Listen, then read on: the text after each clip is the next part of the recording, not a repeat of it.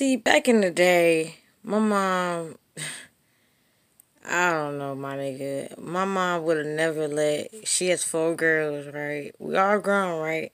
I got a little brother, right? He got a whole baby and everything. He ain't never like 20, 21, something like that.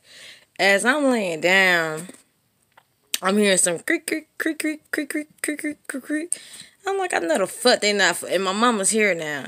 I said, I know the fuck they not fucking a room above me, bro. Like, who fucking does that shit? These niggas are fucking right now.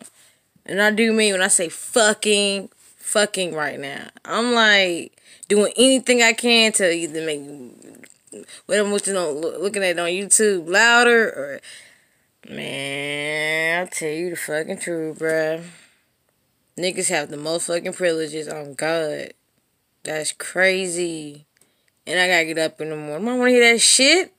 I ain't breaking my nigga up here fucking. Hell, I got needs too.